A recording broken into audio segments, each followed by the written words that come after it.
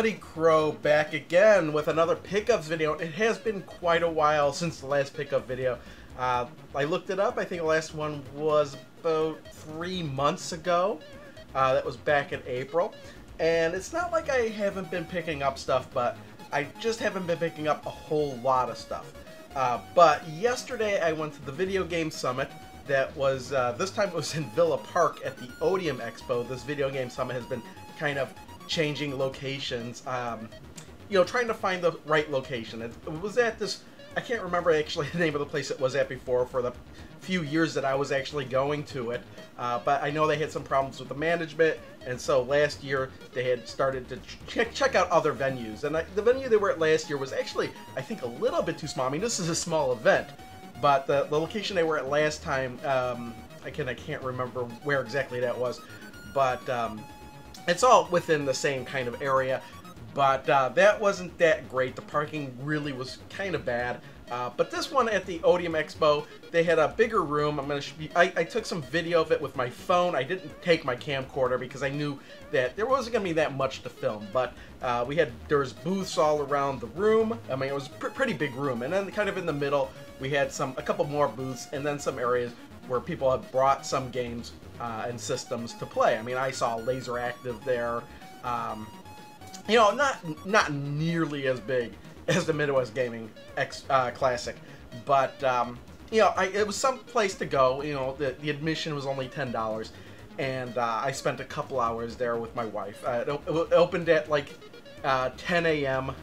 Saturday, and it ended at either 6 or 7. I'm not sure which it ended at, but I showed up afternoon, stayed there for 2 or 3 hours, you know, checked out a lot of the booths multiple times, and then kind of just left. But I did pick up some other stuff outside of the Video Game Expo over the past couple months. I'm not going to show any of that stuff here. I'm going to keep building that stuff up for a while. It's mostly PS4 stuff. So if anybody's worried over, you know, some of the videos that I made saying, oh, I'm going on to Steam or whatever, I have bought some PS4 games.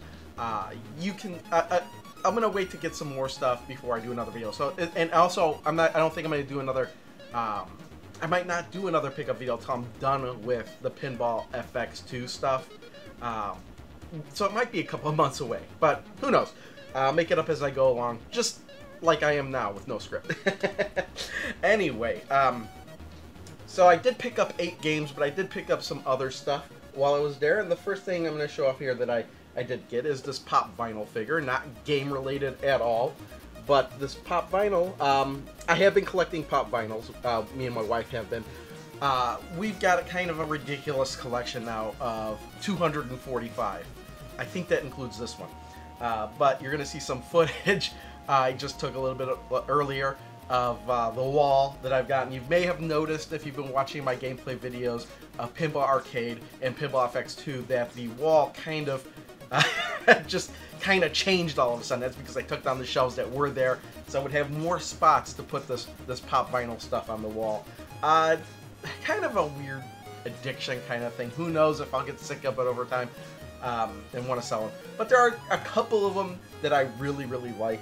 And if you were to ask me what my personal favorite is right now, it's not a rare one or a you know, even an expensive one, but my favorite has got to be Beef Squash from Bob's Burgers. So yeah, let's move on. I did get some, I picked up some of these last year, so if you remember my last year's Video Game Summit, and I just dropped one. I picked up these, kind of be hard to show, but you'll see it in the insert. These are some bottle caps, Pepsi bottle caps from Japan, Mario Brothers versions of them. So these would sit on the top of, I guess this was a promotion where they would have Pepsi. These would sit on top of the Pepsi bottles, and you try to collect them all. There were about 30 of them. Last year there was a vendor selling them, and what he would do, I think his brother lived in Japan, and he would collect them and then ship it to him to sell. Nothing wrong with that. These were like $3 each. I mean, it's nothing we'd see here, I don't think. I picked up 5 last time. This time I picked up 7, but what was funny was I could not remember which one which ones I actually had, and I actually wound up picking one twice. So this is this Beetle one. I actually picked this one. I had this one already. So I think I'll just take this one to work. I mean, the rest of these will go up on the shelf with the rest of them. So we have 11. Yeah, 11 now out of the 30. I'm not planning on collecting them all. I just think they're pretty cool. Another thing I picked up was this Slick Stick. I already had 2 of these, but as I was walking around, I saw, there's always these bins full of controllers, and I saw this happen to be sitting on top. I picked it up, kind of like, tried it out, and it felt pretty good. I said, hey, how much is this? Because I didn't see any prices on anything. He's like, $3. I'm like, $3, that's perfect. Here's $3. Tried this out, actually, on some of the games I picked up. And the controller portion works really, really good. The button is a little bit, it seems like sometimes you have to push it in harder. But the great thing about these old controllers like this, it's no problem to take these apart and fiddle with them to try to get them to work the way you want them to. Barring that, I do have another Slick Stick where the controller portion kind of grinds. So, if anything, I could just swap out parts, too, and get an awesome controller. So I have 3 of these now, but, yeah, I love this. These are my favorite controllers. I used to use these as a kid, and these are still my favorite controllers because they're so tight. There's not much movement involved to hit the directions, and that's what I really like about this. Alright, this is kind of game-related, but one of the booths, well, several of the booths were selling loose manuals, and I haven't quite gone through and made myself a list of, okay, these are the manuals I'm missing, so when I encounter a situation like that, I could, look at my list and say, oh yeah, I am missing this manual, and this manual, and this manual. But I saw a stack of TurboGrafx 16 manuals, and I knew that there were some games that I had only the card, nothing else, and I saw this one, Space Harrier. I'm like, oh yeah, I don't think I have the manual for that because I know that I've got a label printed up for Space Harrier. Hey, how's it going? And so, the manual's $5. I was like, okay, yeah, $5, I'll buy it. I'm pretty sure I don't have it. I looked it up on my phone even, and my phone even said that I didn't have the case. So I was like, oh yeah, I don't have the manual. But here's the thing, is I got home, I actually do have the manual. It's just the case I have for this is missing the back sticker, so I printed up a label on the side, and I forgot that I actually had the manual, so now I have 2 Space Harrier manuals, so what are you going to do? Anyway, that same booth, I bought 3 Atari 2600 games from that booth. Well, almost lost, I picked up one and then the balance shifted on the pile. But here's one I bought. This is Sprint Master, cartridge only, really good looking cartridge. I remember seeing this and I was like, wow, it's like Super Sprint on the Atari 2600. And that's pretty much what it is. You've got a selection of 9 tracks to choose from, and for each of the 9 tracks you could choose between blacktop, dirt road, or ice. So there's a whole lot of selection in there. You can race against a computer or against, like I'm doing in the footage, you can race against a computer, or I guess you can play as 2-player. This game seems like it would be more fun as a 2-player game because the computer really acts like a pace car. Almost, but you still have to beat them. As you drive around, there's 2 power-ups you may encounter. I think there's a red block that's speed, which I learned to avoid because once I get the speed one, I just find myself driving into walls all the time. And then the better of the 2 is traction, which lets you turn a little bit faster. But it's not the greatest game. I mean, we've had Indy 500, and I think there was another game on the Atari 2600 just like this. This is just this newest version of it, because this game came out in 1988, and you think about it, that's kind of ridiculous. You know what? The NES had already been out for 3 years, and they were still making Atari 2600 games. But I'm just glad to have this in my collection, because this is a fun game. The only thing that would have made this better is if it had used the paddle controllers rather than using the joysticks. So I think there might even be a hack of this where they've changed it to use the paddle controllers instead of the joysticks, but this is the original version. So I am actually glad to pick this up. I say this was $5, and I say that Space Harrier manual was $5. Those were the original prices he had on it. Everything I bought from him totaled about $35, and he dropped it down to $30. So these 4 items here cost me $30. Next one, I'm going to show off here is got Commando for the Atari 2600. Again, this is just a loose cartridge. The cartridge itself has the glue problem. You get really bad because you can see it really seeping through here. But I think this was like, he had just marked it about $8, $7 or $8. I can't remember exactly how much. But I remember seeing some footage of this and it didn't look bad at all. And I popped it in and I played it, and you know what? It's totally not bad at all. You run around, you shoot guys. I don't know how effective the grenades are in this game, because if you think about it, you're shooting and then you have grenades. Atari 2600 controller has only one button. What I think you do, and the way I was doing, is you just hold down the button for a long time until he shoots a grenade. But it automatically travels to the top of the screen, and it only takes care of what's at the top of the screen. And my air conditioning just kicked on, so I don't know if you're hearing any interference for that.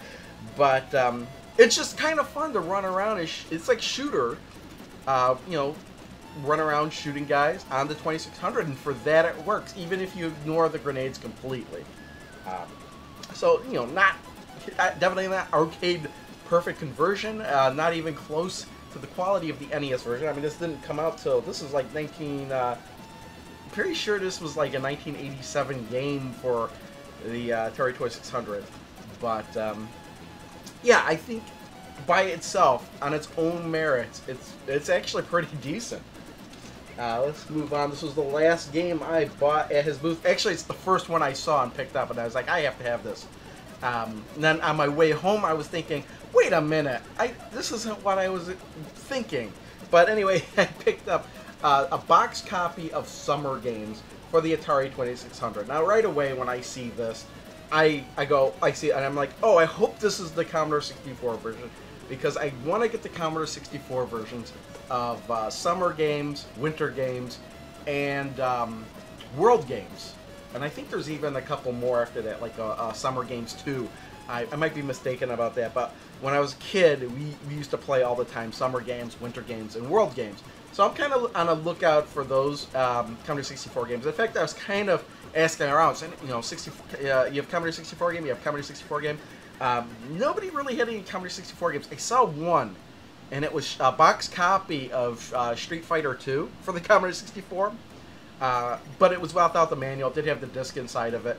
I wasn't really interested in that because that's not something I played as a kid. In fact, when Street Fighter 2 came out, we had the Super Nintendo. I mean, we were already way past Commodore 64. So I wasn't gonna buy that. I mean, it was a decent price too. I think it was like 15 or 20 bucks. But I was like, I'm just not gonna shell out the money for that. And that was like the one Commodore 64 game I saw there. Unfortunately, I didn't even see any Atari 8-bit computer games, because I was asking around for those too. And there was a guy last year that had a whole bunch of them. I was kind of hoping to see the same thing again. Nope, not this year. But let's get back to Summer Games. This does have, you know, the cartridge. It does have the manual in there, and I'm glad it has the manual in here, because I was trying to play this last night, and I had to refer to the manual to figure out how to do some of the events. In fact, the gymnastics one, that's like a whole page of text explaining how to do it. I was like, forget that. I'm not going to figure that out. But the reason I bought this is because I was like, oh, I have Winter Games for the Atari 2600. I need Summer Games. And then on my way home, I'm thinking, wait a minute. I have Winter Games on the Atari 7800, not the 2600. And I don't know. All right, had a little bit of a camera malfunction there, but as I was saying, I forgot what I was saying. But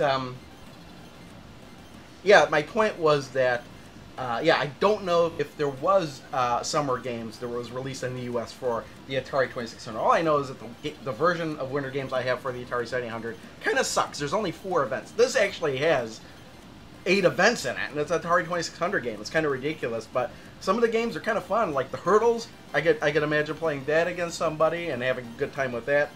Some of them are really dumb, like the swimming one. I don't like the swimming one. Didn't like the gymnastics ones. That was overly complicated. But the other ones I think are pretty fun, especially when you're, you know, playing against somebody at the same time. So yeah, Summer Games, and that's what I bought at that booth.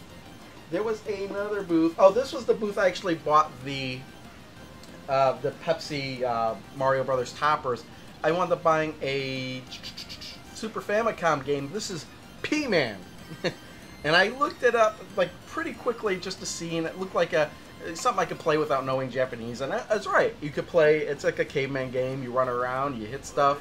You get you know, a hang glider at some point. You get upgrades to your weapon at some point. And you could jump on the enemies to bounce higher, but you do have to club them to actually eliminate them. This game was released in the U.S. As Prehistoric Man, but this Japanese version, it's just P-Man. This was $18. I did get a couple bucks off of this because I did buy all the Pepsi bottle things, but I didn't realize this was released in the U.S. And if I had realized it, I don't know if I would have bought it. I'm kind of, if on the fence on this one. If I do ever run across Prehistoric Man and get it, I might wind up reselling this one. There is some text in the game as you run across characters, and I have no idea what they're saying. I don't know what kind of clues or hints they may be telling me. But for the time being, this will stay in my collection. It's P-Man. Moving on. There got to be a point at the show at which I was like, oh yeah, I haven't looked at my list. Let me look at my list. And it's like, oh, there's a Nintendo 64 game on my list because, and as I really look through these, I kind of don't look through the NES games. I don't look through the Super Nintendo games. I don't look through the Nintendo 64 games because to me, I have all the games I really need. But then I realized, oh wait, there's one Nintendo 64 game I'm looking for, and I did find it there, and that's Excitebike 64. $8 I paid for this, which I'm actually shocked that Nintendo 64 games usually seem to go for a premium price. I don't know. So to me, I always see them for like no less than $15. It doesn't even matter what game it is. But to find this for $8 in a game I was actually looking for, I'm pretty happy. I like the original Excitebike a lot on the Nintendo. It's one of my favorite games on the original NES. So I did see some footage of somebody playing this, and I was like, you know what, I need to get the sequel to that game. I played it a little bit. It is very, very more complicated than it takes a lot longer to get used to than the original one because you've got to hit the shoulder button to slide. It just like the original one, you can't bump people from behind. You'll fly off your bike, but in a more satisfying twist, you can like kind of do exactly the same thing in the original game, and that's kind of turn right in front of somebody so they hit you and bump them off their bike. So that's pretty cool.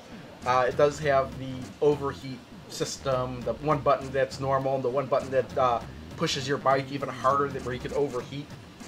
I didn't really notice anything about tilting forward or back for the hills. I'm sure that's there. I just didn't come across as it was necessary. Takes a while to get used to, but I am glad I have this in my collection now. I do like the Excitebike games, so of course I had to pick this one up.